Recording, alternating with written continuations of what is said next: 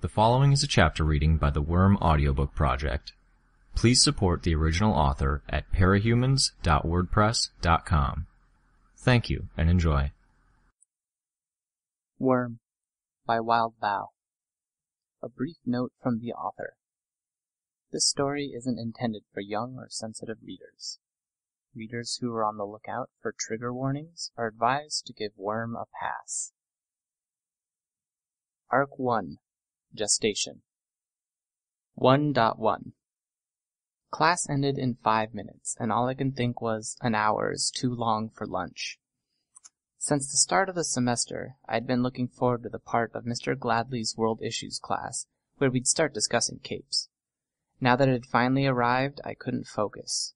I fidgeted, my pen moving from hand to hand, tapping or absently drawing some figure in the corner of the page to join the other doodles. My eyes were restless too, darting from the clock above the door to Mr. Gladley and back to the clock. I wasn't picking up enough of this lesson to follow along. 20 minutes to 12. 5 minutes left before class ended. He was animated, clearly excited about what he was talking about, and for once the class was listening. He was the sort of teacher who tried to be friends with his students, the sort who went by Mr. G instead of Mr. Gladley. He liked to end class a little earlier than usual and chat with the popular kids, gave lots of group work so others could hang out with their friends in class, and had fun assignments like mock trials. He struck me as one of the popular kids who had become a teacher. He probably thought he was everyone's favorite. I wondered how he'd react if he heard my opinion on the subject.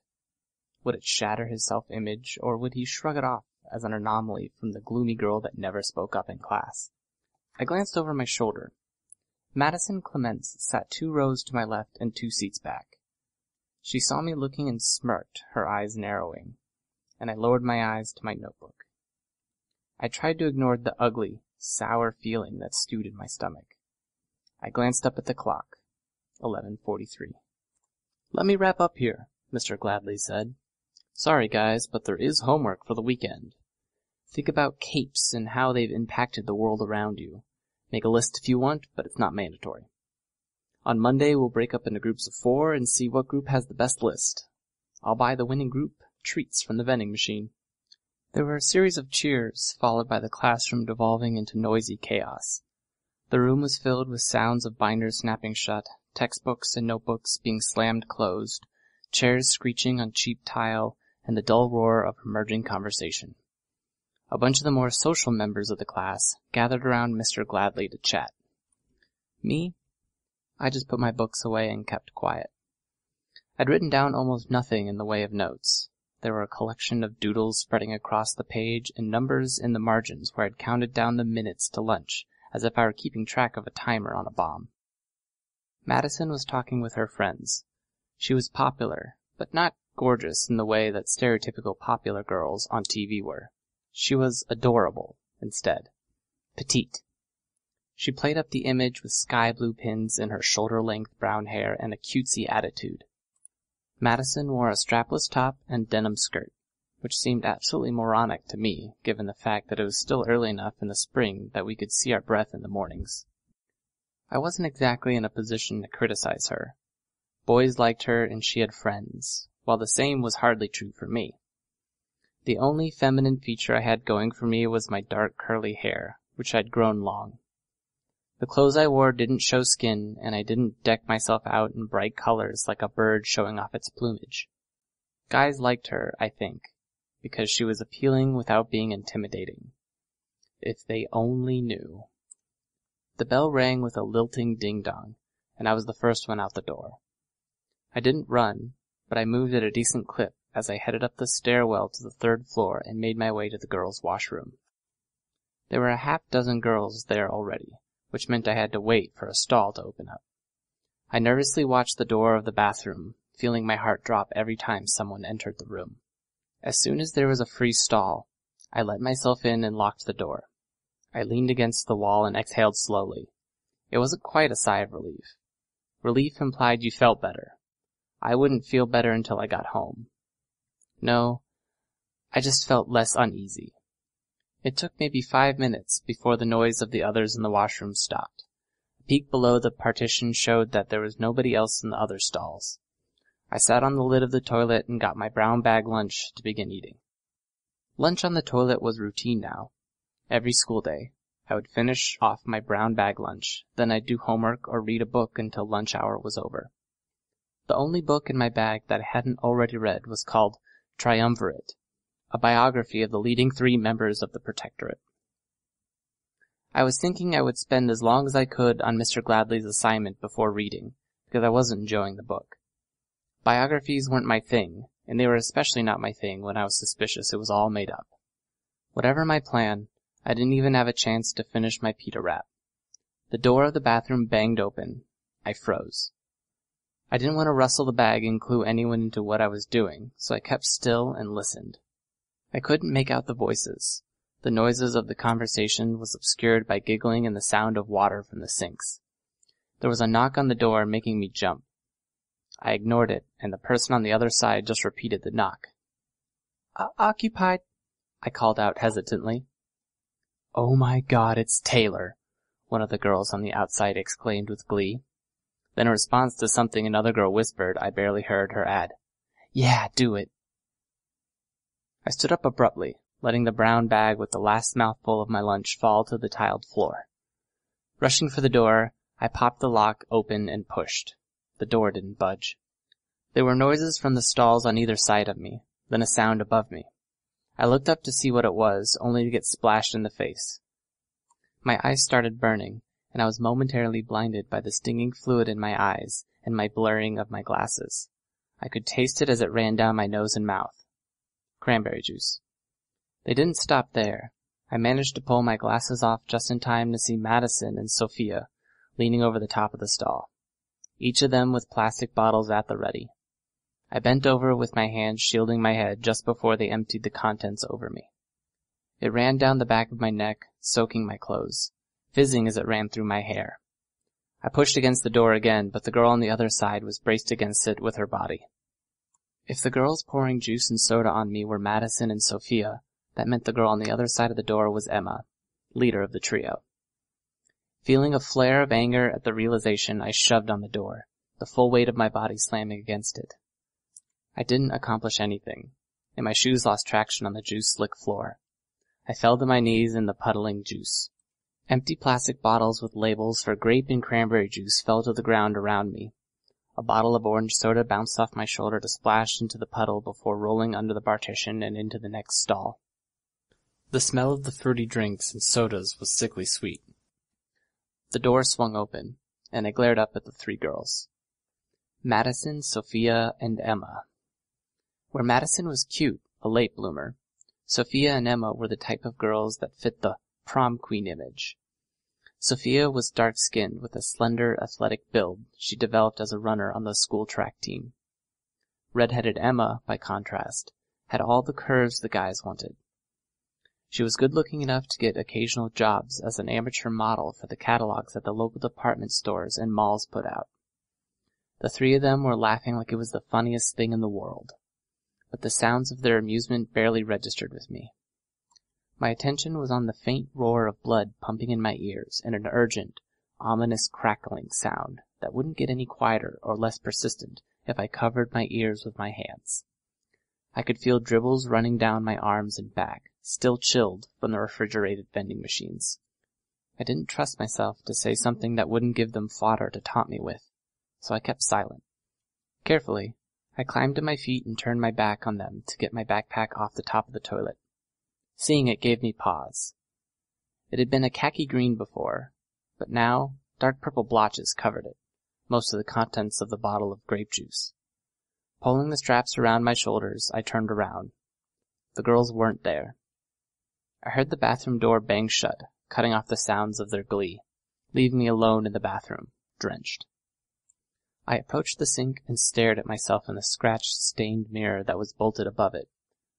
I had inherited a thin-lipped, wide, expressive mouth from my mother, but my large eyes and my gawky figure made me look a lot more like my dad. My dark hair was soaked enough that it clung to my scalp, neck, and shoulders.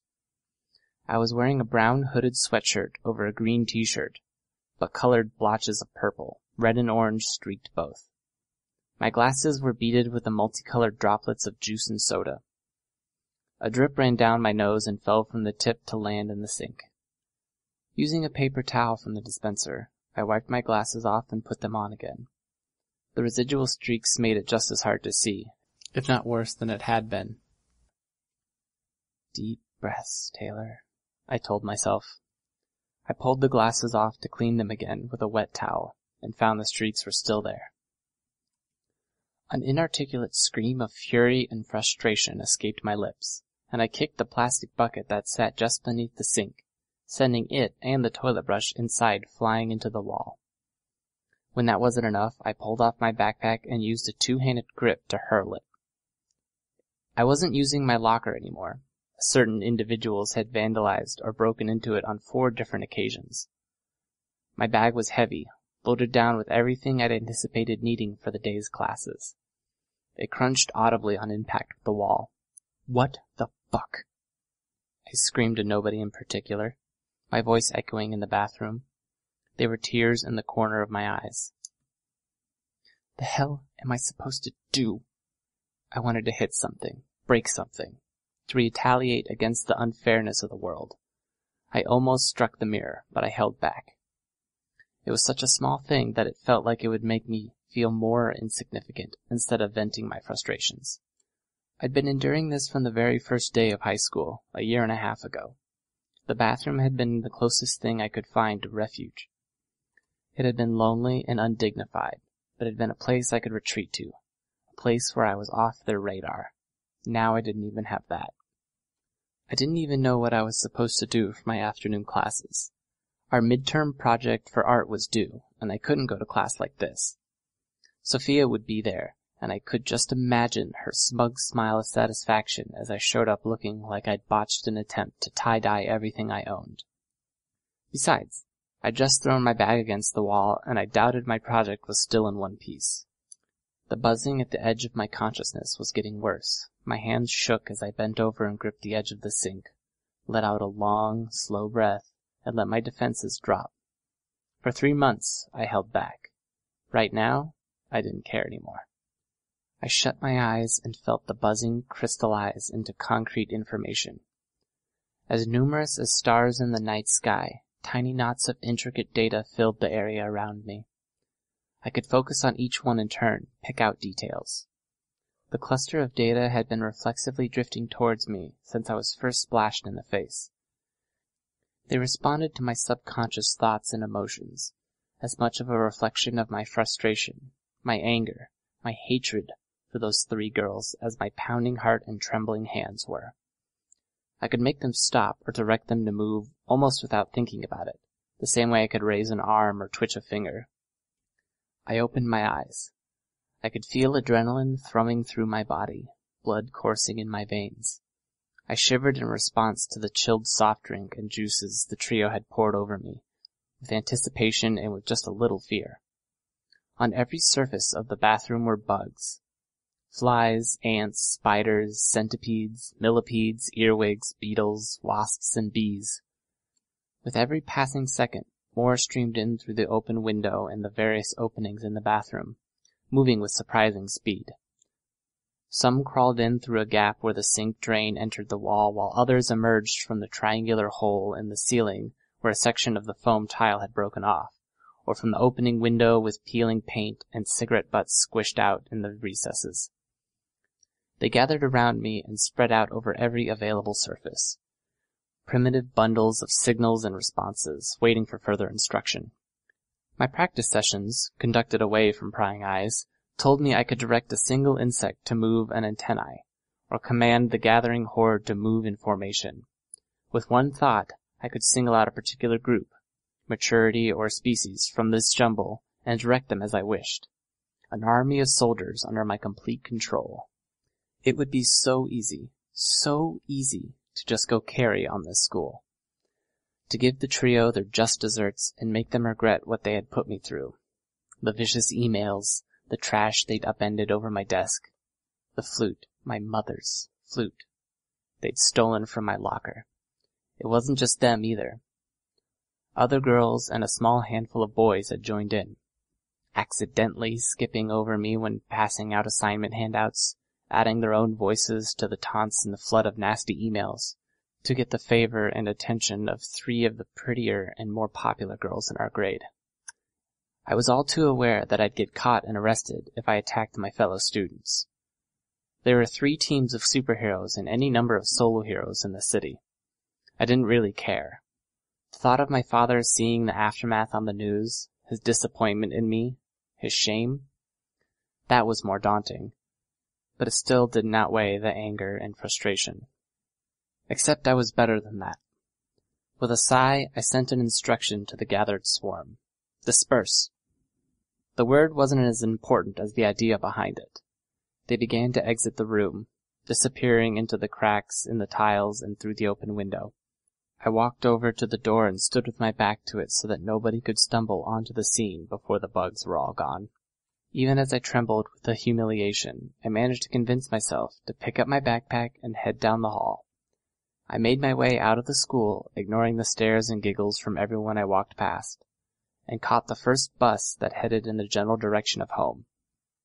The chill of early spring compounded the discomfort of my soaked hair and clothes, making me shiver. I was going to be a superhero. That was the goal I used to calm myself down at moments like these. It was what I used to make myself get out of bed on a school day. It was a crazy dream that made things tolerable. It was something to look forward to, something to work towards. It made it possible to keep from dwelling on the fact that Emma Barnes, leader of the trio, had once been my best friend.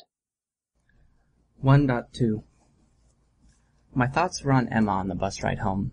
For an outside observer, I think it's easy to trivialize the importance of a best friend. But when you're a kid, there's nobody more important. Emma had been my BFF from grade 1 all the way through middle school. It hadn't been enough for us to spend our time together at school, so we had alternated staying at each other's houses every weekend. I remember my mother saying that we were so close we were practically sisters. A friendship that deep is intimate, not in the rude way, but just in terms of a no-holds-barred sharing of every vulnerability and weakness. So when I got back from nature camp just a week before our first year at high school started, to find that she wasn't talking to me, that she was calling Sophia her best friend, discovering that she was now using every one of those secrets and vulnerabilities I had shared with her to wound me in the most vicious way she could think of, it was crushing. There was no better way to say it. Unwilling to dwell on it any longer, I turned my attention to my backpack, setting it on the seat beside me and sorting through the contents. Grape juice had stained it, and I had a suspicion I would have to get a new one. I had bought it just 4 months ago, after my old one had been taken from my locker, and had been just $12, so it wasn't a huge issue. The fact that my notebooks, textbooks, and 2 novels I'd shoved into my bag were wet with grape juice was more troubling. I suspected that whichever girl had been holding the grape juice had aimed for the open top of my bag as she poured it. I noted the destruction of my art project. The box I'd put it in was collapsed on the one side. That bit was my fault. My heart sank as I found the notebook with the white and black speckled hardcover. The corner of the paper was soaked through with as much as a quarter of each page stained purple. The ink had diluted and the pages were already turning wavy. The notebook had been, my notes and journal for my hero career. The testing and training I'd done with my powers, pages of crossed out name ideas, even the measurements I was using for my costume in progress. After Emma, Madison, and Sophia had stolen my last backpack and stuffed it in the wastebasket, I'd realized how big a danger it was to have everything written down like that. I had copied everything over into a new notebook in a simple cipher and wrote it bottom to top. Now that notebook was spoiled, and I was looking at having to copy some 200 pages of detailed writing into a new notebook if I wanted to preserve the information. If I could even remember what was on all the ruined pages. The bus stopped a block away from my house, and I got off, trying to ignore the stares. Even with the gawking, the knowledge that my notebook was ruined, and my general nervousness about missing afternoon classes without permission, I felt better as I got closer to home. It felt worlds better to know I could drop my guard, stop watching my back, and that I could take a break from wondering when the next incident would happen. I let myself into the house and headed straight for the shower, not even removing my backpack or taking off my shoes until I was in the bathroom. I stood under the stream with my clothes on the floor of the tub, hoping the water would help get the worst of the juice out. I pondered. I don't know who said it, but at one point I had come across this notion about taking a negative and turning it into a positive. I tried to take the day's events and turn them around in my head, to see if I could find a more positive twist on it. Okay, so the first thing that came to mind was yet another reason to kill the trio. It wasn't a serious thought. I was angry, but it wasn't like I was going to actually kill them. Somehow, I suspected that I'd hurt myself before I'd hurt them. I was humiliated, frustrated, pissed, and I always had a weapon available, my power. It was like having a loaded gun in your hand at all times, except my power wasn't that great, so maybe it was more like having a taser. It was hard not to think about using it when things got really bad. Still, I didn't think I had the killer instinct in me. No, I told myself, forcing myself back to the subject of positive thinking. Were there any upsides? Art project wrecked, clothes probably unrecoverable, needing a new backpack, notebook. Somehow my mind fixated on that last part. I cranked the shower off, then towel dry, thinking. I wrapped the towel around me, and rather than head to my room to get dressed, I put my wet clothes into a laundry hamper, grabbed my backpack, and headed downstairs, through the kitchen and into the basement. My house is old, and the basement was never renovated. The walls and floor are concrete, and the ceiling was exposed boards and electrical cords.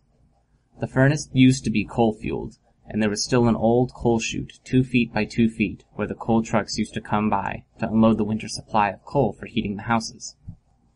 The chute was boarded up, but around the time I was copying my original superpower notebook over in code, I decided to play it safe in all respects and started getting creative with my privacy. It was then that I'd started using it. I removed one screw and removed the square wooden panel with the peeled white paint that covered the low end of the coal chute. I retrieved a gym bag from the inside and put the panel back in place without screwing it back in. I emptied the contents of the gym bag on the disused workbench that the house's previous owner had left in our basement, then opened the windows that were at the same level as the driveway and front garden. I closed my eyes and spent a minute exercising my power. I wasn't just grabbing every creepy crawly in 2-block radius, though. I was being selective, and I was gathering quite a few. It would take time for all of them to arrive. Bugs could move faster than you thought when they moved with purpose in a straight line. But even so, 2 blocks was a lot of ground for something so small to cover. I busied myself with opening the bags and sorted out the contents, my costume. The first of the spiders started coming in through the open windows and congregating on the workbench. My powers didn't give me a knowledge of the official names of the bugs I was working with, but anyone could recognize the spiders that were crawling in the room. These were black widows, one of the most dangerous spiders you could find in the States. Their bites could be lethal, though it usually wasn't, and they tended to bite with little provocation.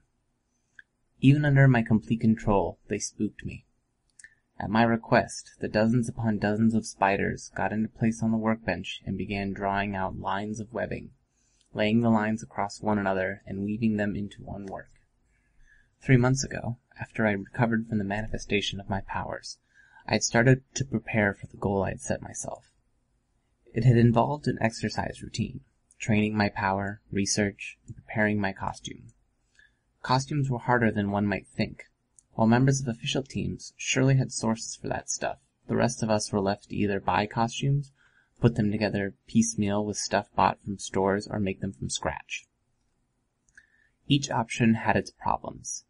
If you bought a costume online, you ran the risk of being traced, which could blow your secret identity before you even put a costume on. You could put a costume together with stuff bought from stores, but very few people could do that and look good. The final option, putting a costume together yourself, was just a hell of a lot of work and could run into the issues of the prior 2 options, being traced or winding up with a lame costume, depending on where you got your materials and how you went about it. In the second week after I figured out my powers, where I still wasn't entirely sure what was going on, I had come across a segment on the Discovery Channel about a suit that was made to withstand attacks from bears.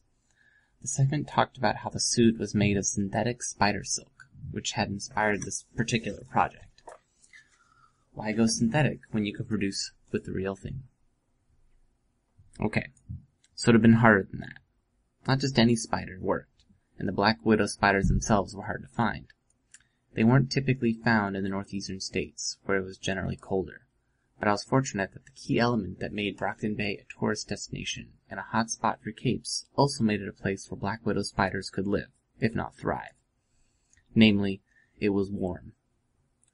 Thanks to the surrounding geography and the ocean bordering us on the east, Brockton Bay had some of the mildest winters you could find in the northeastern states, and some of the most comfortable warm summers. Both the black widows and the people running around in skin-tight costumes were thankful for that. With my power, I'd ensured the spiders could multiply. I'd kept them in safe locations and fattened them up on prey I directed straight to them. I'd flipped that mental switch that told them to breed and lay eggs as if it were summer, fed more prey to the hundreds of young that had resulted, and had earned countless costume spinners for my trouble. The biggest issue had been that black widows are territorial, so I had to spread them out to ensure that they didn't kill each other when it wasn't around to control them. Once a week or so, on my morning runs, I rotated the locations of the local spiders so I had a fresh supply, all filled with proteins for the production of the essential materials. This ensured that the spiders were always ready for working on the costumes in the afternoon, after school. Yeah, I needed a life. But I had a badass costume. It wasn't a great-looking costume just yet. The fabric was a dirty yellow-gray. The armored sections had been made out of a finely arranged and layered shells and exoskeletons I'd cannibalized from the local insect population and then reinforced with dragline silk. In the end, the armored parts had wound up dark mottled brown-gray. I was okay with that. When the entire thing was done, I planned to dye the fabric and paint the armor. The reason I was so pleased with my costume was the fact that it was flexible, durable, and incredibly lightweight, considering the amount of armor I'd put on it. At one point, I had screwed up the dimensions of one of the legs, and when I tried to cut it off to start fresh, I'd found I couldn't cut it with an X-Acto knife. I'd needed to use wire cutters, and even that had been a chore. As far as I figured, it was everything a superhero wanted for a costume. I wasn't exactly willing to test it out, but I harbored hopes that it was bulletproof, or at least that the armored sections over my vital areas were. The plan was to finish my costume over the course of the month. Then, as the school year ended and the summer began, I would take the leap into the world of superheroics.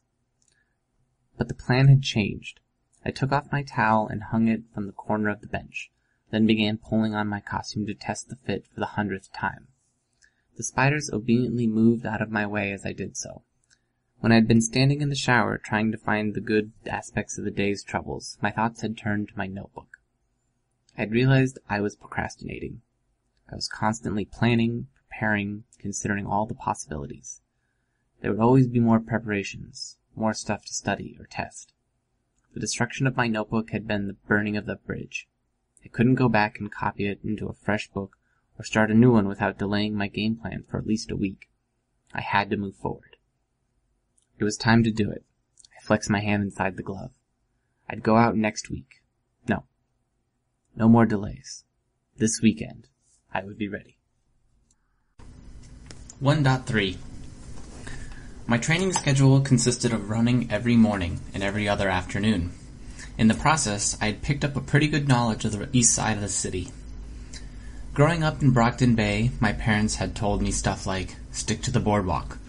Even on my runs, I had scrupulously stayed on the boardwalk and avoided the bad part of town. Now it was Sunday night, and I was in costume and breaking the rules. I had dyed and painted the costume on Friday, bought temporary costume pieces, belt for the straps for the mask and the lenses, on Saturday, and finished the most necessary details over the course of my Sunday afternoon before heading out for the evening. The costume wasn't complete yet, lacking the full extent of the armor paneling I had planned out, but the armor covered the most essential areas: my face, chest, spine, stomach, and major joints. The mask design featured dull yellow lenses, the only color on the black and gray costume, as well as a section of armor designated to imitate a bug's mandibles while simultaneously protecting my jaw. The mask left my hair free, which did leave the back of my head more vulnerable, but that was just one of the sacrifices I had to make to go out in an unfinished costume. It was just after midnight, and I was crossing the line between one of the nicest parts of town and the part of town where the crack whores and gangsters lived. The distance between the two was thinner than one might think. The boardwalk was where the tourists came. Running north to south along the beach, there were shops that sold dresses for over $1,000, cafes with ludicrously expensive coffees, and stretches of wooden walkways and beaches where tourists could get a great view of the ocean. From pretty much any point on the docks, you could see one of the Brockton Bay landmarks, the Protectorate headquarters. Besides being a marvel of architectural design, with its arches and towers, the PHQ was a floating base of operations that a squadron of local superheroes called home, outfitted with a force field bubble and a missile defense system. There'd never been occasion for either to be used, but I had to admit, it made you feel safer. If you headed west from the boardwalk, away from the water, you found yourself in the area the locals just called the docks. When the import-export business in Brockton Bay had dried up, there had been a whole lot of people who were suddenly out of work. The richest and most resourceful people in town had managed to make more money, turning the city's resources towards tech and banking. But all the people who had been employed on the ships and in the warehouses had few options left to them. They faced leaving Brockton Bay, sticking around while scraping up what little work they could, or turning to more illicit activity. This all contributed to the boom in the local supervillain population. The potential for big money, coupled with the number of eager-to-please mooks and henchmen, made it the city to be for villains in the late 90s. It took a few years for the hero presence to establish and organize themselves, but they did, and there was something of an equilibrium now. As far as Cape population went, Brockton Bay wasn't in the top 5 cities in the U.S., but it was probably in the top 10. Just moving from one block to the next, you could see the change in the area. As I made my way into the docks, I could see the quality of my surroundings decline steeply. There were enough warehouses and apartments in the area for even the most destitute to find shelter, so the only people on the streets were unconscious drunks, whores, and gang members. I steered clear of any and all people I saw and ventured further into the area. As I walked, I was using my power to draw a swarm together, but kept them out of the way. Moving just over the nearby rooftops and through the interior of the buildings, anyone paying attention to local cockroach populations might think something was up. But there weren't many lights on. I doubted most of the buildings here even had power. The lack of lights in the area was what made me stop and draw myself against the side of a building, when I saw a spot of orange in the dark street ahead. The orange was the flame of a lighter, and I was able to make out several faces around it. They were Asian, some wearing hoodies, others wearing headbands or long-sleeve shirts, but all wore the same colors, red and green. I knew who these guys were. They were members from the local gang that left tags AZN Bad Boys, ABB for short, all over the east end of the city. More than a few went to my school. As far as the criminal element in Brockton Bay went, they weren't small potatoes. While the typical gang members were just Koreans, Japanese, Vietnamese, and Chinese forcefully recruited from the Brockton Bay high schools and lower-class neighborhoods, the gang was led by a couple of people with powers. Gangs didn't tend to be that radically inclusive as far as who joined, so it said something that their leader had the ability to draw in members from so many different nationalities and keep them in line. The street was unlit, so my ability to see was dependent on the moon and a few indoor lights that were still on and shining out onto the sidewalk. I started actively looking for their boss. There were more gang members coming out of the 2-story building, and they were gathering in the street. They didn't have the atmosphere of people who were just hanging out either. They were expressionless or scowling, and they weren't talking. I spotted their boss as the gang pulled away from the doors of the building to give him room. I only knew about this guy from what I had heard on the news and read online, but I recognized him immediately. He was a big guy, but not so big that he would send people running when he walked down the street, like some people with powers were. He was a little over 6 feet, though, which put him head and shoulders above most of the gang members. He had an ornate metal mask over his face and wasn't wearing a shirt, despite the chill. Sprawling tattoos covered his body from the neck down, all depicting dragons from Eastern mythology. He went by Lung, had successfully gone toe-to-toe with whole teams of heroes, and had managed to keep himself out of jail, as evidenced by his presence here. As for his powers, I only knew that I could scrounge up online, and there were no guarantees there. I mean, for all I knew, he could have misled people about what his powers did, even could have powers he was keeping up his sleeve for an emergency, or he could even have a very subtle power that people couldn't see at work. The information online and in the papers had told me this. Lung could gradually transform. Maybe it was based on adrenaline, his emotional state, or something. But whatever it was, it made his power more potent the longer he was in a fight. He healed at superhuman rate, got stronger, got tougher, got bigger, and he grew armor plating complete with blades at each fingertip. Rumor had it that he even grew wings if he fought long enough. If that wasn't enough, he was a pyrokinetic, which meant he could create flame out of thin air, shape it, intensify it, and so on. That power apparently got stronger as he transformed too. As far as I knew, there wasn't an upper limit to how strong he could get. He only started returning to normal when there was nobody left to fight. Lung wasn't the only one with powers in the ABB. He had a flunky, a scary sociopath called Oni Lee, who could teleport or create doubles of himself. I wasn't 100% sure on the details. But Oni Lee had a distinctive look, and I didn't see him in the crowd. If there was anyone else with powers that I needed to watch out for, I hadn't seen or heard anything about them in my research. Lung began talking in a deep, commanding voice. I couldn't make out the words, but it sounded like he was giving instructions. As I watched, one of the gang members drew a butterfly knife from his pocket, and another of them put his hands on his waistband. Between the gloom and the fact that I was standing half a block away, I couldn't see well, but a dark shape stood out against his green t-shirt. Chances were it was a gun handle.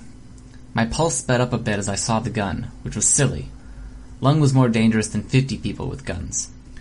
I decided to move away from where I was and find a better vantage point to monitor their conversation, which seemed like a good compromise between my curiosity and my self-preservation. I slowly backed away from where I was, glancing over my shoulder to make sure nobody was watching, and then circled around the rear of the building I was lurking beside. My investigation paid off. Halfway down the alley, I saw a fire escape that was leading up to the back of the building that Lung and his gang were standing in front of. The feet of my costume had soft soles, so I was nearly silent as I ascended. The roof was covered in gravel and cigarette butts, which made me think I wouldn't be nearly so quiet walking over it. Instead, I walked on the raised outside lip of the roof. As I neared the part of the roof directly above Lung and his gang of AZN bad boys, I crouched and crawled forward on my stomach. It was dark enough that I doubted they would see me if I jumped up and down and waved my arms, but there was no reason to be stupid. Being at the top of a 2-story building when they were on the ground floor made it hard to hear them. Lung had a strong accent as well, which meant I had to wait until he had spoken a few sentences before I could figure out what he was saying. It helped that his mooks were utterly, respectfully silent as he spoke. Lung was snarling. "The children! Just shoot! Doesn't matter your aim. Just shoot! You see one lying on the ground? Shoot the little bitch twice more to be sure. We give them no chance to be clever or lucky. Understand?" There was a murmur of assent. Someone else lit up a cigarette, and then leaned over to light a cigarette for the guy next to him. In those moments that his hand wasn't cupped around the flame, I could see the gathered faces of just a dozen or so of the gangsters gathered around Lung. In hands, waistbands, and holsters, I could see the dark metal of guns reflecting the orange flame. If I had to hazard a guess, all of them had weapons. They were going to kill kids? 1.4 I felt a chill. A part of me really wished that I had thought to get my hands on a disposable cell phone. I didn't have a utility belt, but the spade-shaped section of armor that hung over my spine hid a set of EpiPens. A pen and a notepad, a tube of pepper spray meant to hang off a keychain, and a zippered pouch of chalk dust. I could have fit a cell phone back there. With a cell phone, I could have alerted the real heroes about the fact that Lung was planning to take a score of his flunkies to go and shoot kids. At least, that's what I had heard. I was in a state of disbelief, turning the words around in my head to think of a different context that would make sense of it. It wasn't so much the fact that he would do something like that. I just had a hard time wrapping my head around the idea that anyone would. Lung answered a question for one of his gang members, lapsing briefly into another language. He grabbed one of his minion's arms and twisted it to an angle where he could get a look at the guy's watch, so I guess it had something to do with their timing, or when they were leaving. The gang member who had his arm twisted winced as Lung let it go, but didn't complain. What was I supposed to do?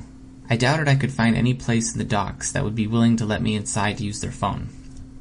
If I headed to the boardwalk, I wasn't sure I would find any place that were still open, and I didn't have any change for a payphone. That was another oversight I would have to correct the next time I went out. Cell phone, spare change. A car pulled up, and another 3 guys dressed in gang colors got out and joined the crowd. Shortly after, the group, 20 or 25 in total, started walking north, passing below me as they walked down the street.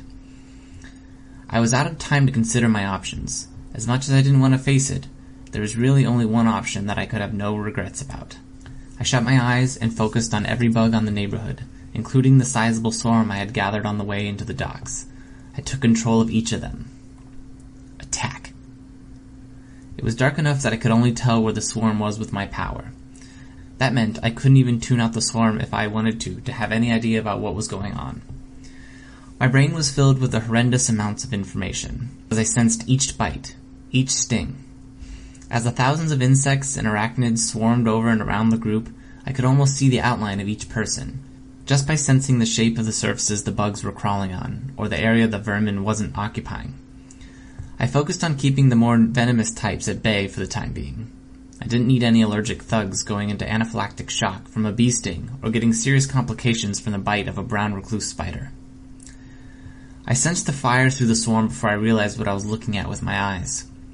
My power told me of the bug's recognition of the heat, but I didn't even have time to devote conscious thought to block out the instincts of the fire set in motion before the damage was done. The primitive thought processes of my bugs were reduced to confusing impulses to alternately flee and to pursue the heat and the light they so often used for navigation. Many bugs died or were crippled by the heat. From my vantage point, I could see Lung lashing out with streams of fire from his hands, directing them at the sky. I suppressed a laugh, feeling heady with adrenaline. Was that all he could do? I directed the swarm to gather, so those that weren't already biting and stinging were in the midst of the gang. If he wanted to turn his flames on the swarm, he would have to set his own people on fire. The heated air and the smells gave me enough information by the way of my insects to tell where Lung was in the crowd. I took a deep breath and then sent in the reserves. I took a share of the venomous types I had held at bay and directed them at Lung. A handful of bees, wasps, and a number of more poisonous spiders, like black widows and brown recluses, and dozens of fire ants. He healed fast when his power was working. Everything I'd read online said that people with healing abilities would shrug off the effects of poisons or drugs, so I knew I'd have to pump him full of enough venom to overwhelm that aspect of his power. Besides, he was a big guy. I judged he could take it. From the information that I could glean from my bugs, Lung already had maybe a quarter of his body covered in armor. Triangular sections of metallic plating were piercing through his skin, where they would continue to grow and overlap until he was nigh impenetrable. If they weren't already, his fingertips and toes would become like blades or metal claws. I felt a sadistic glee as I organized the attack on Lung. I directed the flying insects to attack his face. With distaste, I focused the crawling ants and spiders on other vulnerable areas. I did my best to ignore the feedback that I got from that particular attack, as I most definitely did not want the same kind of topographical map that the swarm was providing just a minute ago. Lung was bad news, and I needed him out of action as soon as possible. That meant delivering the hurt. Rationale aside, I did feel a stab of guilt about taking pleasure in someone else's pain. I quieted that moment's remorse by reminding myself that Lung had spread tragedy, addiction, and death to innumerable families. He had planned to kill kids. Lung exploded. No metaphor there. He detonated in a blast of rolling fire that set his clothes, several pieces of litter, and one of the gang members alight. Almost every bug in his immediate vicinity died or was crippled by the wave of extreme heat. From my vantage point on the roof, I watched as he turned himself into a human bomb a second time. The second explosion turned his clothes to rags and sent his people fleeing for cover. He stepped out of the smoke with his hands burning like torches, the silvery scales that covered nearly a third of his body reflecting the flame. Damn. He was fireproof? Or skilled enough at using fire to superheat the air around him without burning himself? The meager scraps of clothing that covered him were burning away, and fire licked and danced around his hands without him seeming to care. He roared. It wasn't the monstrous roar one might expect, but a very human sound of rage and frustration. As human as it sounded, though, it was loud. All the way down the street neighborhood, lights and flashlights flickered on in response to the explosion and the roar. I even saw a few faces peering through windows to see the action. Idiots. If Lung's next attack shattered any glass, they could get hurt. From where I was crouching on the side of the roof, I directed some of the more harmless insects to attack Lung. He lashed out with fire the moment they started crawling on him, which I had more or less expected. He was managing to kill the majority of the bugs with each burst of flame, and knowing what I did about his powers, I knew his flames would only get bigger, hotter, and more dangerous. In a typical fight, you figure someone would get weaker as the fight dragged on. They would take their lumps, get tired, exhaust their bag of tricks. With Lung, it was the opposite. I found myself regretting that I had used only a relatively small number of the more venomous bugs, because it was becoming clear that what I'd used wasn't having much effect. He had no idea where I was, so I figured I'd still have the upper hand, but my options and the number of bugs in the swarm were running out. Despite my earlier glee, I wasn't sure I could win this anymore. I hissed through my teeth, all too aware that time was running out. Before long, Lung would set fire to the city block, become immune to bites and stings in general, or destroy my entire swarm. I had to get creative. I had to get meaner. I focused my attention on a lone wasp and piloted it around Lung's back, up behind his head, and then had it circle around to his face and straight at his eyeball. The wasp touched his eyelash, and he blinked before it could hit the target. As a consequence, the stinger only sank into his eyelid, prompting yet another explosion of fire and a scream of rage. Again, I thought, a honeybee this time. I wasn't sure if he'd eventually got armor-plated eyelids, but maybe I could use the sting to make his eyes swell shut? He wouldn't be able to fight if he couldn't see. The bee struck home this time, sinking a stinger into the ball of Lung's eye. It surprised me in that it didn't stick or kill the bee, so I had the bee sting again, and this time the barbs let it stick in the skin at the corner of his eyes and the side of his nose. The bee died that time, leaving some tiny organs and a venom sac hanging from the stinger. I expected him to explode again. He didn't.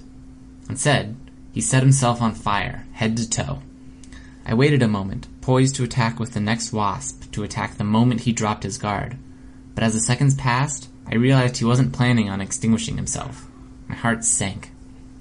Surely he was burning up all the oxygen in his vicinity. Didn't he need to breathe? What the hell was the fuel source for his fire? Standing in the street, he turned around, searching for me.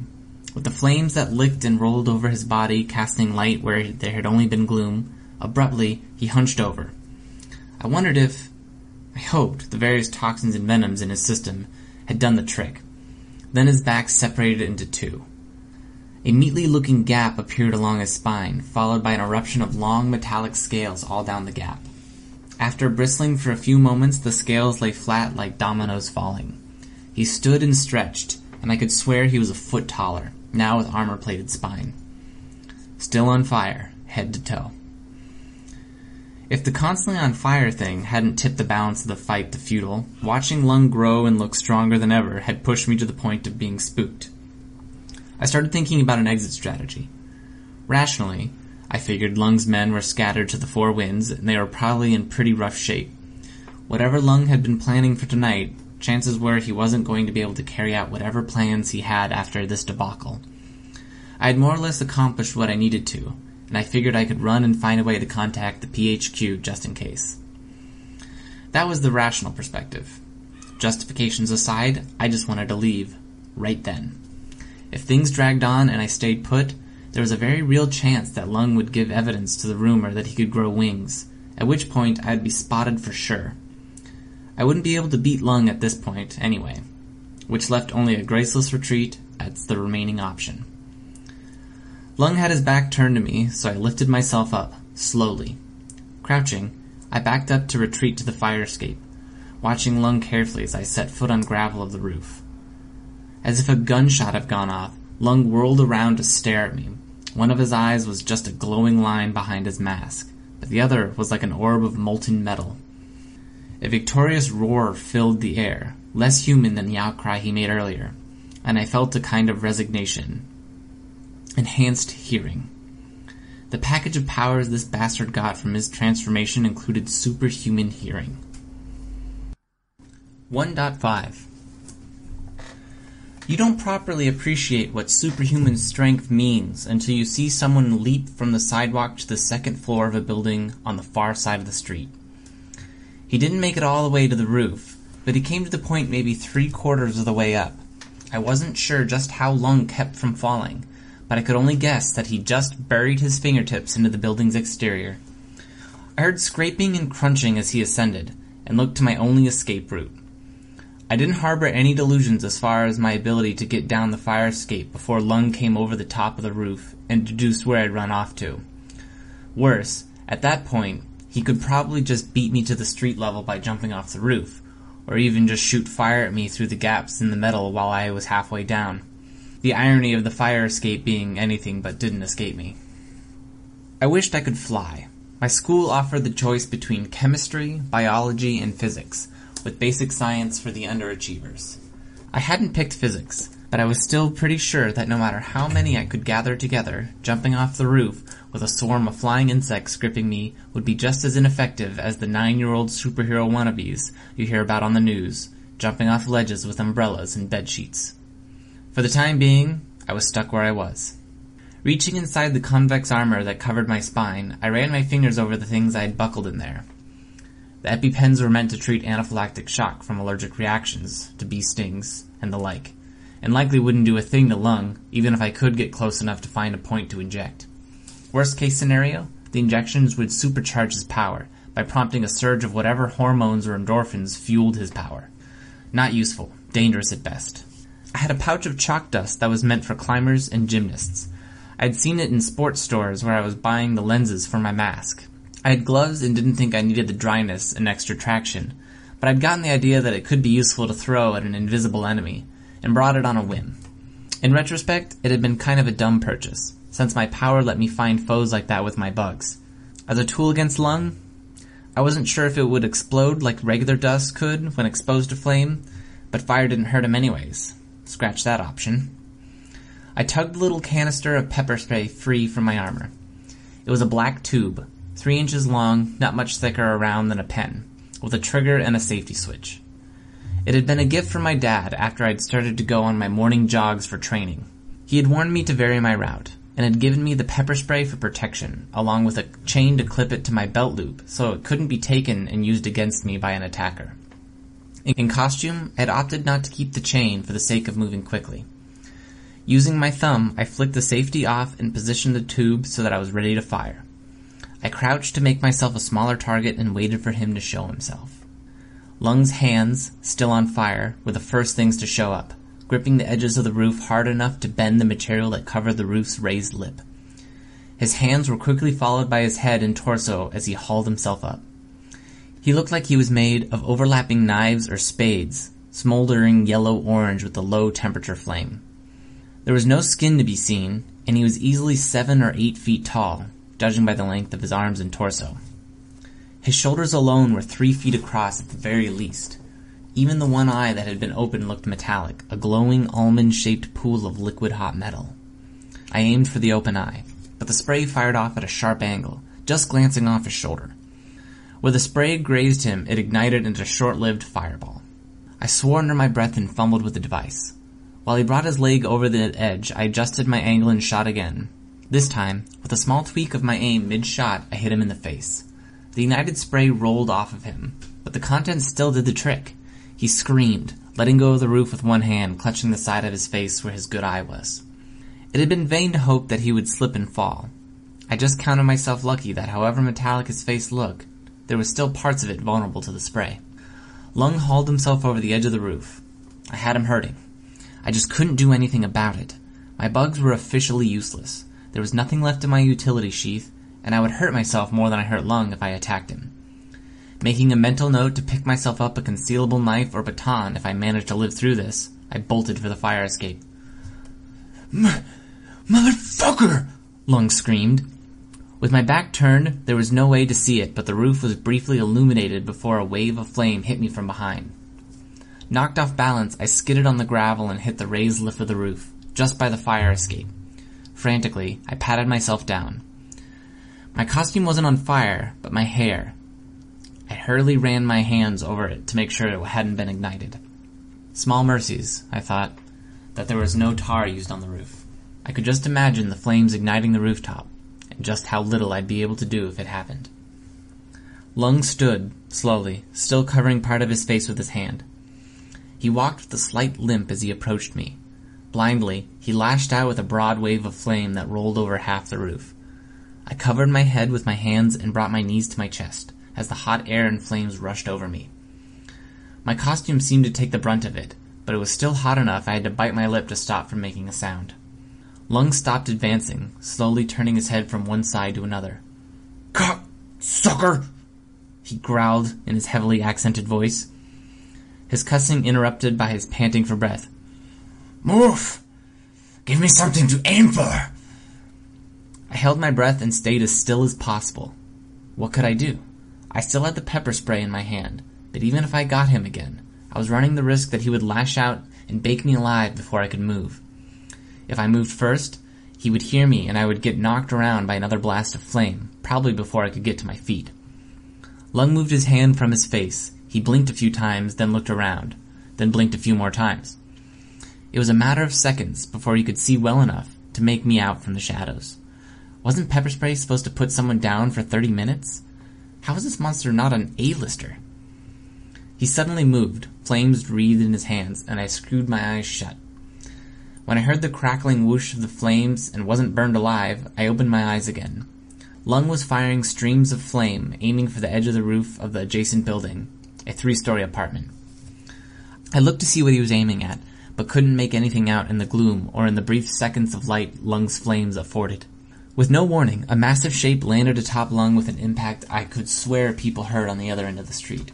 The size of a van, the massive object was animal rather than vehicle, resembling a cross between a lizard and a tiger, with tangles of muscle and bone where it ought to have skin, scales, or fur. Lung was now on his knees, holding onto the beast's sizable claws away from his face with his own clawed hand. Lung used his free hand to strike the creature across the snout. Even though he was smaller than the beast, the impact made it rear back. It took a few short steps back in reaction, and then Rhino charged him off the edge of the roof. They hit the street with an audible crash. I stood, aware I was shaking like a leaf. I was so unsteady on my feet from the mixed relief and fear that I almost fell over again as 2 more impacts shook the roof. 2 more creatures, similar to the first in texture, but slightly different in size and shape, had arrived on the rooftop. These 2 each had pairs of riders. I watched as the people slid off the backs of the animals. There were 2 girls, a guy, and a 4th I identified as male only because of the height. The tall one approached me, while the others hurried to the edge of the roof to watch Lung and the creature duke it out. "You really saved us a lot of trouble," he told me. His voice was deep, masculine, but was muffled by the helmet he wore. He was dressed entirely in black. A costume, I realized, was basically motorcycle leathers and a motorcycle helmet. The only thing that made me think it was a costume was the visor of his helmet. The full-face visor was sculpted to look like a stylized skull, and was as black as the rest of his costume, with only the faint highlights of reflected light on the surface to give a sense of what it was. It was one of those costumes that people could put together of what they could scrounge up, and it wasn't half bad if you didn't look too close. He reached out a hand toward me, and I leaned away, wary. I didn't know what to say, so I stuck to my policy of not saying anything that could get me into a worse situation. Withdrawing his hand, the man in black jerked his thumb over one shoulder. "When we got word Lung was aiming to come after us tonight, we were pretty freaked. We were arguing strategy for the better part of a day. We eventually decided, fuck it. We'd meet him halfway, wing it. Not my usual way of doing things, but yeah." Behind him, one of the girls whistled sharply and pointed down at the street. The 2 monsters the group had been riding on bound across the roof and leapt down to the street to join the fight. The guy in black kept talking. Wouldn't you know, his flunky Lee is there with half a dozen guys, but Lung and the rest of his gang are nowhere to be found. He laughed, a surprisingly normal sound for someone wearing a mask with a skull on it. Lee's no slouch in a fight, but there's a reason he's not the leader of the AVB. He got spooked at his boss there and ran. I guess you're responsible for that? Skullmask waited for a response from me. When I didn't offer one, he ventured towards the edge of the roof and looked down, then spoke without turning to look at me. Lung is getting creamed. The fuck'd you do to him? Pepper spray, wasps and bee stings, fire ants and spider bites, the second of the girls said, answering the question for me. She was dressed in a skin-tight outfit that combined black and white with pale shades of blue or purple. I couldn't tell in the dark, and her dark blonde hair was long and windblown. The girl grinned as she added, "He's not holding up too well. It's gonna feel a hell of a lot worse tomorrow." The man in black suddenly turned to look at me. Introductions. That's Tattletale. I'm Gru. The girl with the dogs? He pointed to the other girl, the one who had whistled and directed the monsters. She wasn't in costume unless I counted a plaid skirt, army boots, a torn-up sleeveless t-shirt, and a harsh plastic dollar store Rottweiler mask as a costume. We call her Bitch. Her preference. But in the interest of being PG, the good guys and media decided to call her a Hellhound instead. Last, and certainly least, we have Regent. I finally caught up with what he was saying. Those monsters were dogs? Fuck you, Gru, Regent retorted with a chuckle and tone of voice that made it clear he wasn't really that offended. He was wearing a white mask, not quite as decorative or made up as the ones I had associated with the carnivals in Venice, but similar. He placed a silver coronet around his short black curls and wore a ruffled white shirt with skin-tight leggings tucked into knee-high boots. The outfit was very Renaissance fair.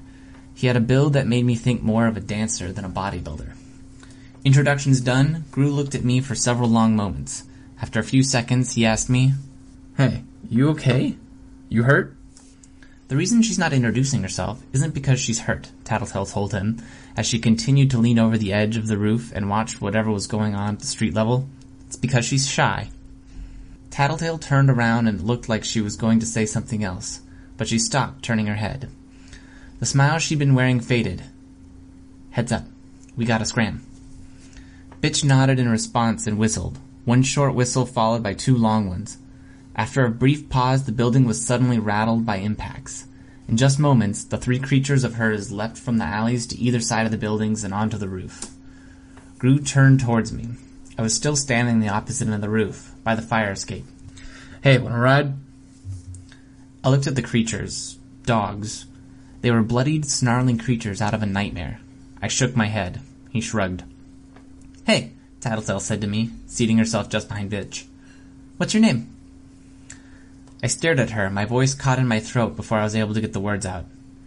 I haven't picked one yet." "Well, Bug, a cape is going to show up in less than a minute. You did us a solid by dealing with Lung, so take my advice. Someone from the Protectorate shows up, finds two bad guys duking it out, they're not going to let one walk away. You should get out of here," she said. She flashed me a smile. She had one of those vulpine grins that turned up at the corners, behind her simple black domino-style mask. Her eyes were glittering with mischief. If she had red hair, she would have made me think of a fox. She kind of did anyways. With that, they leapt over my head, one of the three beasts hitting or stepping on the fire escape on the way down, eliciting a screech of metal on metal. When I realized what had just happened, I could have cried. It was easy enough to pin down Regent, Tattletale, and Bitch as teenagers. It wasn't much of an intuitive leap to guess that Gru had been one too. The children Lung had mentioned, the ones I had gone so much effort to save tonight, were bad guys. Not only that, but they had mistaken me for one too. 1.6 I heard the Cape arrive on his souped-up motorcycle. I didn't want to be seen fleeing the scene of a fight, and risk being labeled one of the bad guys by yet another person. But I wasn't about to get closer to the street either, in case Lung was feeling better. Since there was nowhere to go, I just stayed put. Just resting felt good. If you'd asked me just a few hours ago about how I thought I would feel meeting a big-name superhero, I would have used words like excited and giddy. The reality was that I was almost too exhausted to care. It looked as though he flew up onto the roof, but the 6-foot-long weapon the man held kind of jerked as he landed. I was pretty sure I saw the tines of a grappling hook retreating back into the end of the weapon. So this was what Arms Master looked like in person, I thought.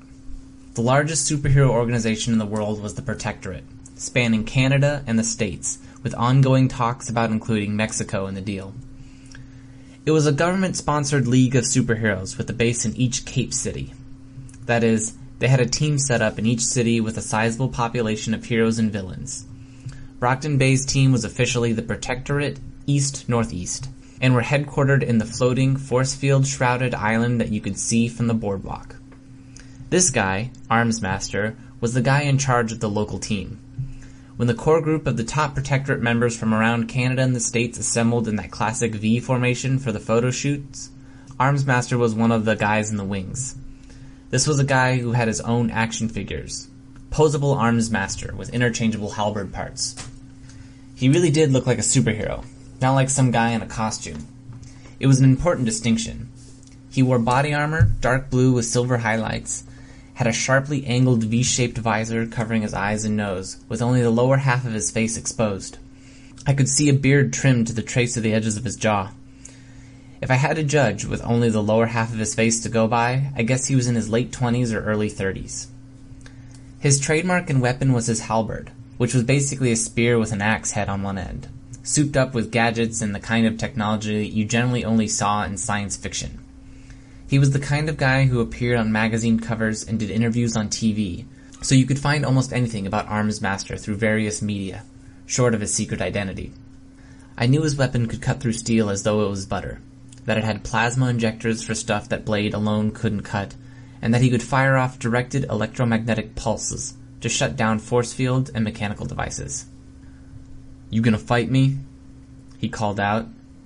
"I'm a good guy," I said. Stepping closer to me, he tilted his head. "You don't look like one." That stung, especially coming from him. It was like Michael Jordan saying you sucked at basketball. "That's not intentional," I responded, not a little defensively. I was more than halfway done putting the costume together when I realized it was already looking more edgy than I intended, and I couldn't do anything about it by then. There was a long pause. Nervously, I turned my eyes from that opaque visor.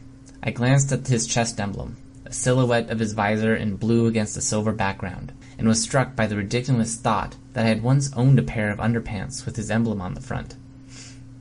"You're telling the truth," he said. It was a definitive statement, which startled me. I wanted to ask how he knew, but I wasn't about to do or say anything that might change his mind. He approached closer, looking me over as I sat there with my arms around my knees. He asked, "You need a hospital?" "No," I said. "Don't think so." "I'm as surprised as you are." "You're a new face," he said. "I haven't even come up with a name yet. You know how hard it is to come up with a bug-themed name that doesn't make me sound like a supervillain or a complete dork?" He chuckled, and it sounded warm, very normal. "I wouldn't know. I got into the game early enough that I didn't have to worry about missing out on all the good names." There was a pause in the conversation. I suddenly felt awkward. I don't know why, but I admitted it to him. I almost died. "That's why we have the ward program," he said. There was no judgment in his tone, no pressure, just a statement. I nodded, more to give a response than out of any agreement with the answer. The wards were the under-18 subdivision of the Protectorate, and Brockton Bay did have its own team of wards, with the same naming convention as the Protectorate. The wards, east-northeast. I'd considered applying to join, but the notion of escaping the stress of high school by flinging myself into a mess of teenage drama, adult oversight, and schedules seemed self-defeating. "You get lung?" I asked, to change the subject from the wards. I was pretty sure that he was obligated to try and induct new heroes into either the Protectorate or the wards, depending on their age, to promote the whole agenda of organized heroes who are accountable for their actions. And I really didn't want him to get on my case about joining. "Lung was unconscious, beaten and battered when I arrived. I pumped him full of tranquilizers to be safe and temporarily restrained him under a steel cage I welded to the sidewalk. I'll pick him up on my way back." "Good," I said. "With him in jail, I'll feel like I accomplished something today. Only reason I started the fight was because I overheard him telling his men to shoot some kids. Only realized later that he was talking about some other villains." Arms Master turned to look at me. So I told him, walking him through the fight in general, the arrival of the teenage bad guys, and their general descriptions. Before I finished, he was pacing back and forth on the roof. "These guys, they knew I was coming?" I nodded once. As much respect as I had for Armsmaster, I wasn't in much of a mood to repeat myself. "That explains a lot," he said, staring off into the distance. After a few moments, he went on to explain. "They're slippery. On those few occasions we do manage to get toe-to-toe to fight with them, they either win or they get away more or less unscathed, or both. We know so little about them. Gru and Hellhound were working on their own before they joined the group, so there's some information there, but the other two, they're non-entities. If the girl Tattletale has some way of detecting or tracking us, it would go a long way towards explaining why they're doing as well as they are." It kind of surprised me to hear one of the top-level heroes admitting to being anything less than perfectly on top of things. "It's funny," I said, after a few moments' thought. "They didn't seem that hardcore. Gru said that they were kind of panicking when they heard Lung was coming after them, and they were casually joking around while the fighting was going on. Gru was making fun of Regent." "They said all this in front of you?" he asked. I shrugged. "I think they thought I was helping them out. The way Tattletale talked, I think she thought I was a bad guy too or something." With a touch of bitterness, I said, "Don't know. I guess it was the costume that led them to that assumption." "Could you have taken them in a fight?" Armsmaster asked me. I started to shrug and winced a little. I was feeling a little sore in the shoulder, where I had tumbled on the roof after being blasted by Lung's flames. I said, "Like you said, we don't know a lot about them, but I think that girl with the dogs—" "Hellhound," Armsmaster said. "I think she could have kicked my ass on her own, so no. I probably couldn't have fought them." "Then count it as good thing that they got the wrong impression," Armsmaster said. "We'll try to look at it that way," I said, struck by how easily he had been able to employ the whole take a negative and turn it positive mindset I've been trying to maintain. I envied that. "That girl," he said, "and while we're looking forward, we need to decide where we go from here." My heart sank. I knew this was going to bring up the wards again. "Who gets credit for Lung?" Caught off guard, I looked up at him. I started to speak, but he held up his hand. "Hear me out. What you've done tonight is spectacular. You played a part in getting a major villain into custody. You just need to consider the consequences." "Consequences?" I muttered, even as the word spectacular rang in my ears. "Lung has an extensive gang throughout Brockton Bay and neighboring cities. More than that, he has 2 super-powered flunkies, Onali and Bakuda." I shook my head. "I know about Onali, and Gru mentioned fighting him. I've never heard of Bakuda." Armsmaster nodded. "Not surprising. She's new. What we know about her is limited. She made her first appearance and demonstration of her power by way of a drawn-out terrorism campaign against Cornell University. Lung apparently recruited her and brought her to Brockton Bay after her plans were foiled by the New York Protectorate. This is something of a concern." "What are her powers?" "Are you aware of the Tinker classification?" I started to shrug, but remembered my sore shoulder and nodded instead. It was probably more polite, too. I said, "Covers anyone with powers that give them an advanced grasp of science. Lets them make technology years ahead of its time. Ray guns, ice blasters, mechanized suits of armor, advanced computers." "Close enough," Armsmaster said. It struck me he would be a tinker, if his halberd and armor were any indication. That, or he got his stuff from someone else. He elaborated. "Well, most tinkers have a speciality, or a special trick, something that they're particularly good at, or something that they can do which other tinkers can't. Bakuda's specialty is bombs." I stared at him. A woman with a power that let her make bombs that were technologically decades ahead of their time? No wonder he saw it as a concern. "Now I want you to consider the danger involved in taking credit for Lung's capture. Without a doubt, Onali and Bakuda will be looking to accomplish 2 goals, freeing their boss and getting vengeance on the one responsible. I suspect you're now aware these are scary people, scarier in some ways than their boss." "You're saying I shouldn't take the credit," I said. "I'm saying you have 2 options. Option 1 is to join the wards, where you'll have support and protection in the event of an altercation.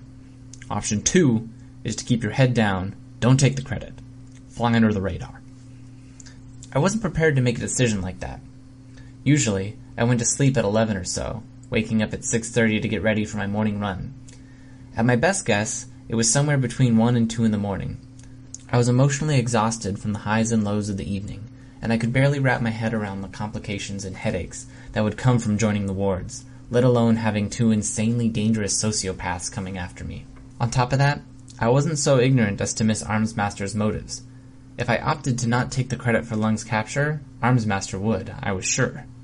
I didn't want to get on the bad side of a major player.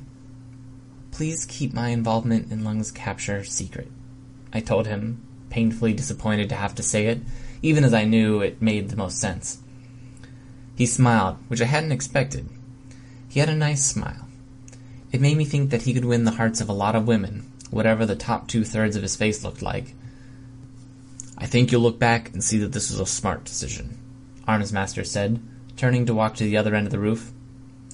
"Call me at the PHQ if you're ever in a pinch." He stepped off the edge of the roof and dropped out of sight. Call me if you're ever in a pinch. He'd been saying, without openly admitting it, that he owed me one. He would take the lion's share of the credit for Lung's capture, but he owed me one. Before I was all the way down the fire escape, I heard the thrum of his motorcycle, presumably carrying Lung towards a life of confinement, I could hope. It would take me half an hour to get home. On the way, I would stop and pull on the sweatshirt and jeans I had hidden. I knew my dad went to sleep even earlier than I did, and he slept like a log, so I had nothing to worry about as far as wrapping up the night. It could have gone worse. Strange as it sounds, those were a security blanket I wrapped around myself to keep myself from dwelling on the fact that tomorrow was a school day. Interlude. We don't know how long he had been there, suspended in the air above the Atlantic Ocean. On May 20th, 1982, an ocean liner was crossing from Plymouth to Boston when a passenger spotted him. He was naked, his arms to his sides, his long hair blowing in the wind as he stood in the sky, nearly 100 feet above the gently cresting waves. His skin and hair can only be described as a burnished gold. With neither body hair nor clothes to cover him, it is said he seemed almost artificial. After a discussion including passengers and crew, the liner detoured to get closer. It was a sunny day, and passengers crowded to the railings to get a better look. As if sharing their curiosity, the figure drew closer as well. His expression was unchanging, but witnesses at the scene reported that he appeared deeply sad. "I thought he was going to crack his facade and cry at any moment," said Grace Lance. "But when I reached out and touched his fingertips, I was the one who burst into tears. That boat trip was a final journey for me. I had cancer, and I wasn't brave enough to face it. Can't believe I'm admitting this in front of a camera, but I was going back to Boston, where I was born, to end things myself. After I met him, I changed my mind. Didn't matter anyways.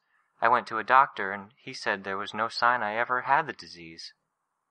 My brother, Andrew Hawk, was the last person to make any sort of contact with him, I remember. He climbed up onto the railing, and, almost falling off, he clasped the hand of the Golden Man. The rest of us had to grab onto him to keep him from falling. Whatever happened left him with a quiet awe. When the man with the golden skin flew away, my brother stayed silent. The rest of the way to Boston, my brother didn't say a word. When we docked, and the spell finally broke, my brother babbled his excitement to reporters like a child. The Golden Man would reappear several more times in the coming months and years. At some point, he donned clothing. At first, a sheet worn over one shoulder and pinned at either side of the waist. Then, more conventional clothes. In 1999, he donned the white bodysuit he still wears today. For more than a decade, we have wondered, where did our Golden Man get these things? Who was he in contact with? Periodically at first, then with an increasing frequency, the Golden Man started to intervene in times of crisis. For events as small as a car accident, as great as natural disasters, he has arrived and used his abilities to save us. A flash of light to freeze water reinforcing a levee stressed by a hurricane. A terrorist act averted. A serial murderer caught. A volcano quelled. Miracles, it was said. His pace increased, perhaps because he was still learning what he could do, perhaps because he was getting a greater sense of where he was needed. By the middle of the 1990s, he was traveling from crisis to crisis, flying faster than the speed of sound. In 15 years, he has not rested. He has been known to speak just once in 30 years. After extinguishing widespread fire in Alexandrovsk, he paused to survey the scene and be sure no blazes remained. A reporter spoke to him and asked, "Gotovi, what are you?" Shocking the world, caught on camera in a scene replayed innumerable times, he answered in a voice that sounded as though it might never have uttered a sound before. Barely audible, he told her, "Scion." It became the name we used for him. Ironic, because we took a word that meant descendant and used it to name the first of many superpowered individuals, parahumans, to appear across the Earth. Just 5 years after Scion's first appearance, the superheroes emerged from the cover of rumor and secrecy to show themselves to the public. Though the villains followed soon after, it was the heroes who shattered any illusions of the parahumans being divine figures. In 1989, attempting to quell a riot over a basketball game in Michigan, the superhero known to the public as Vicaire stepped in, only to be clubbed over the head. He died not long after of a brain embolism. Later, he would be revealed to be Andrew Hawk. The golden age of the parahumans was thus short-lived. They were not the deific features they appeared to be. Parahumans were, after all, people with powers, and people are flawed at their core. Government agencies took a firmer hand, and state... The television flicked off, and the screen went black, cutting the documentary off mid-sentence. Danny Hebert sighed and sat down on the bed, only to stand just a moment later and resume pacing. It was 3:15 in the morning, and his daughter Taylor wasn't in her bedroom. Danny ran his hands through his hair, which was thinned enough at the top to be closer to baldness than not. He liked to be the first to arrive at work, watching everyone arrive, having them know he was there for them, so he usually went to bed early. He'd turn in at 10 in the evening, give or take, depending on what was on TV. Only tonight, a little past midnight, he'd been disturbed from restless sleep when he had felt, rather than heard, the shutting of the back door of the house, just below his bedroom. He had checked on his daughter, and he'd found her room empty. So he had waited for his daughter to return, for 3 hours. Countless times he had glanced out the window, hoping to see Taylor coming in. For the 20th time, he felt the urge to ask his wife for help, for advice, for support. But her side of the bed was empty, and it had been for some time. Daily, it seemed, he was struck by the urge to call her cell phone. He knew it was stupid. She wouldn't pick up, and if he dwelt on that for too long, he became angry at her, which just made him feel worse.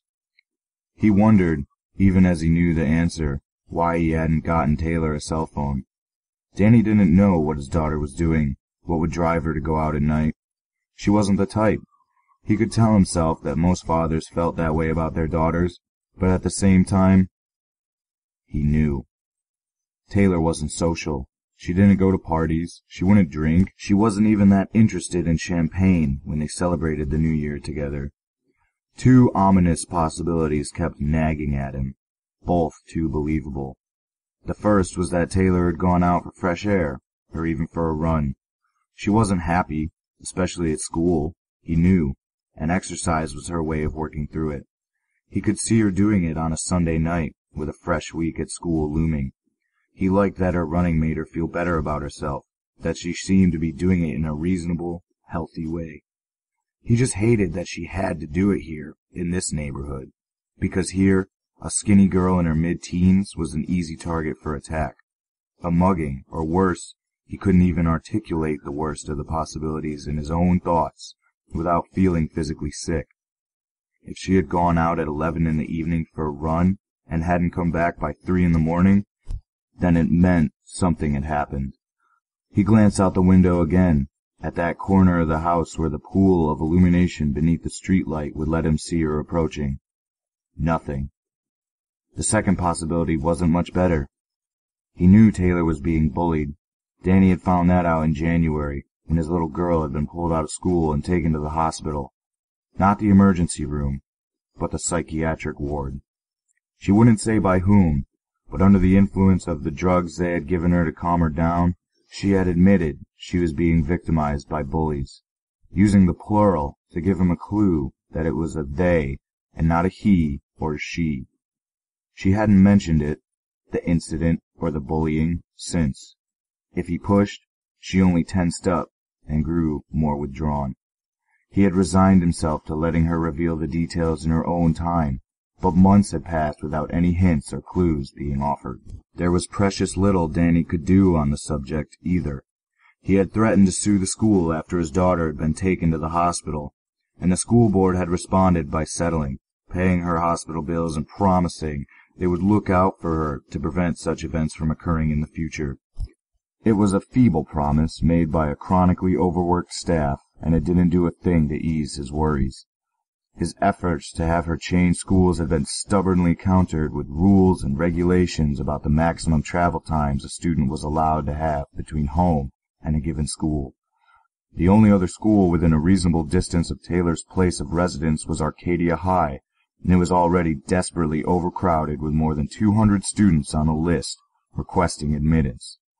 With all that in mind, when his daughter disappeared until the middle of the night, he couldn't shake the idea that the bullies might have lured her out with blackmail, threats, or empty promises. He only knew about the one incident, the one that had landed her in the hospital. But it had been grotesque. It had been implied, but never elaborated on, that more had been going on.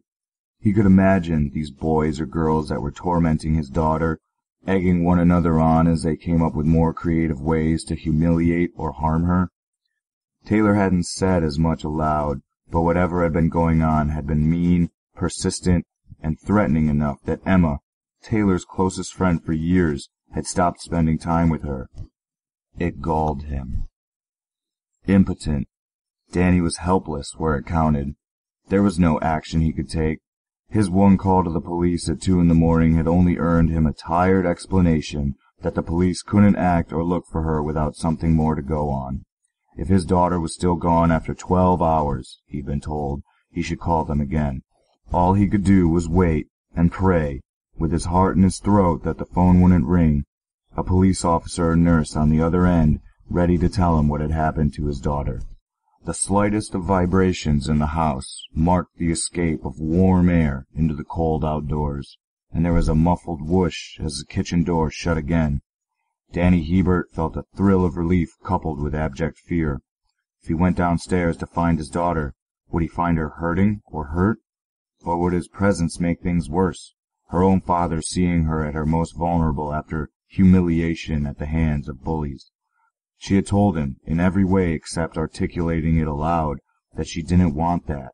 She had pleaded with him, with body language and averted eye contact, unfinished sentences and things left unsaid, not to ask, not to push, not to see, when it came to the bullying. He couldn't say why exactly. Home was an escape from that, he'd suspected, and if he recognized the bullying, made it a reality here, maybe she wouldn't have that relief from it. Perhaps it was shame, that his daughter didn't want him to see her like that, didn't want to be that weak in front of him. He really hoped that wasn't the case. So he ran his fingers through his hair once more and sat down on the corner of the bed, elbows on his knees, hands on his head, and stared at his closed bedroom door. His ears were peeled for the slightest cue. The house was old, and it hadn't been a high-quality building when it had been new, so the walls were thin and the structure prone to making noise at every opportunity. There was the faintest sound of a door closing downstairs. The bathroom? It wouldn't be the basement door, with no reason for her to go down there, and he couldn't imagine it was a closet, because after 2 or 3 minutes, the same door opened and closed again. After something banged on the kitchen counter, there was little but the occasional groan of floorboards. 5 or 10 minutes after she had come in, there was the rhythmic creak of the stairs as she ascended. Danny thought about clearing his throat to let her know he was awake and available should she knock on his door, but decided against it. He was being cowardly, he thought, as if his clearing of his throat would give reality to his fears. Her door shut carefully, almost inaudibly, with the slightest tap of door on door frame. Danny stood, abruptly, opening his door, ready to cross the hall and knock on her door, to verify that his daughter was okay. He was stopped by the smell of jam and toast. She had made a late-night snack. It filled him with relief. He couldn't imagine his daughter, after being mugged, tormented, or humiliated, coming home to have toast with jam as a snack. Taylor was okay, or at least okay enough to be left alone. He let out a shuddering sigh of relief and retreated to his room to sit on the bed. Relief became anger. He was angry at Taylor for making him worry and then not even going out of her way to let him know she was okay. He felt a smoldering resentment towards the city for having neighborhoods and people he couldn't trust his daughter to. He hated the bullies that preyed on his daughter. Underlying it all was frustration with himself. Danny Hebert was the one person he could control in all of this, and Danny Hebert had failed to do anything that mattered. He hadn't gotten answers, hadn't stopped the bullies, hadn't protected his daughter. Worst of all was the idea that this might have happened before, with him simply sleeping through it, rather than laying awake. He stopped himself from walking into his daughter's room, from shouting at her and demanding answers, even if it was what he wanted, more than anything. Where had she been? What had she been doing? Was she hurt? Who were these people that were tormenting her? He knew that by confronting her and getting angry at her, he would do more harm than good, would threaten to sever any bond of trust they had forged between them.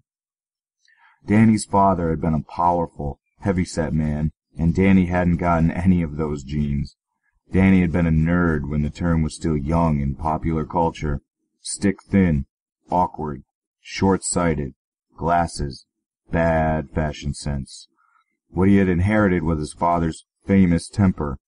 It was quick to rise and startling in its intensity. Unlike his father, Danny had only ever hit someone in anger twice, both times when he was much younger. That said, just like his father, he could and would go off on tirades that would leave people shaking. Danny had long viewed the moment he'd started to see himself as a man, an adult, to be the point in time where he had sworn to himself that he wouldn't ever lose his temper with his family. He wouldn't pass that on to his child the way his father had to him. He had never broken that oath with Taylor, and knowing that was what kept him contained in his room, pacing back and forth, red in the face and wanting to punch something. While he'd never gotten angry at her, never screamed at her, he knew Taylor had seen him angry. Once, he had been at work, talking to a mayor's aide. The man had told Danny that the revival projects for the docks were being canceled and that, contrary to promises, there were to be layoffs rather than new jobs for the already beleaguered dock workers. Taylor had been spending the morning in his office on the promise that they would go out for the afternoon, and had been in a position to see him fly off the handle in the worst way with the man. 4 years ago, he had lost his temper with Annette for the first time, breaking his oath to himself. That had been the last time he had seen her. Taylor hadn't been there to see him shouting at her mother, but he was fairly certain she'd heard some of it. It shamed him. The third and last time that he had lost his temper, where Taylor had been in a position to know, had been when she had been hospitalized following the incident in January. He'd screamed at the school's principal, who had deserved it, and at Taylor's then biology teacher, who probably hadn't. It had been bad enough that a nurse had threatened to call for a police officer, and Danny, barely mollified, had stomped from the hallway to the hospital room to find his daughter more or less conscious and wide-eyed in reaction.